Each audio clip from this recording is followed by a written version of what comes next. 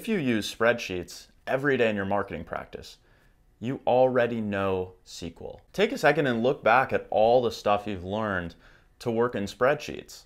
You basically already have all the fundamentals of being a technical marketer down. You already know how to work with formulas, how to work with data in tables, how to visualize that data. That's really the meat of what being a technical marketer is all about. You're just doing it in spreadsheets. The problem is, spreadsheets are really only good for working with small data. So I'm here to tell you that it's time to put down your spreadsheets and move into databases like BigQuery. It does basically the exact same things that you're currently doing in spreadsheets, just at infinite scale and infinite size. Ultimately, what's important is not what tool you use.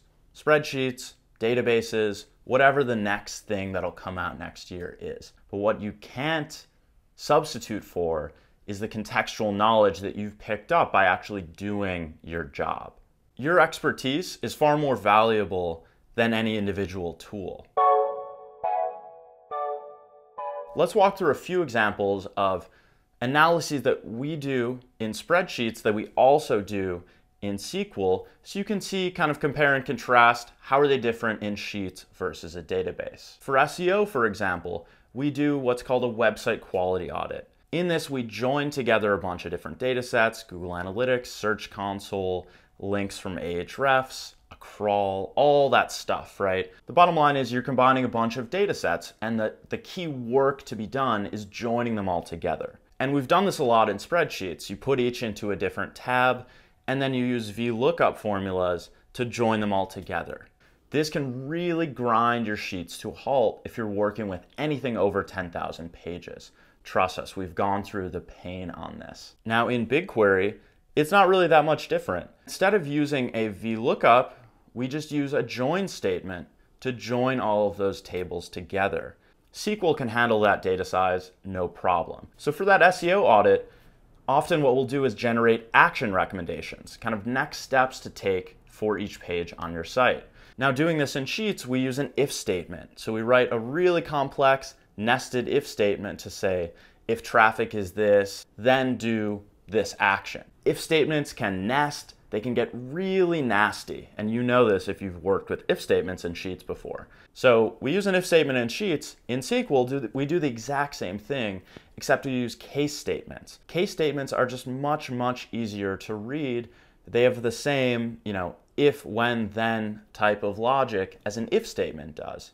So if you can learn an if statement, you can learn a case statement.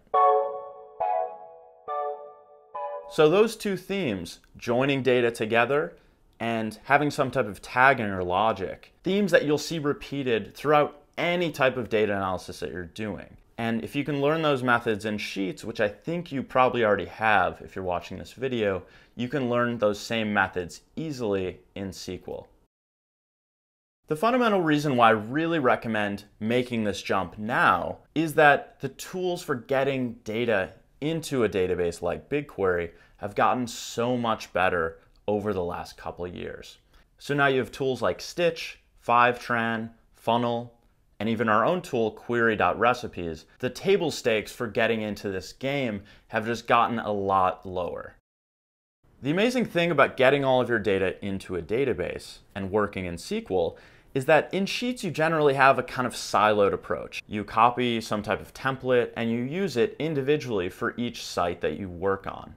But in a database, you get all of your data across all of the sites or projects that you're working on in one database, in one set of tables. You can actually realize this faraway dream of spending less time wrangling your data in spreadsheets and more time actually analyzing it.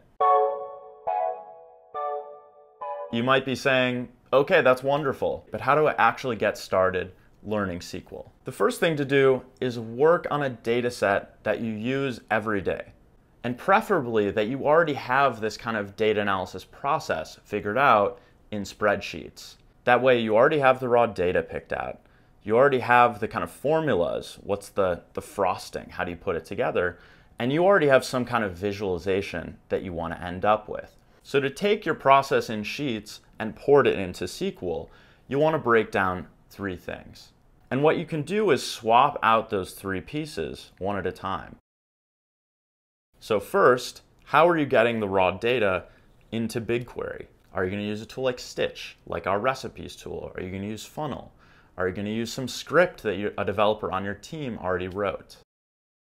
The second thing to break down is, what are your formulas in that analysis in your spreadsheet doing? Are they joining data together with VLOOKUP? Are they applying if statements to do some type of tagging on the data? Do you need to run just averages and counts and sums?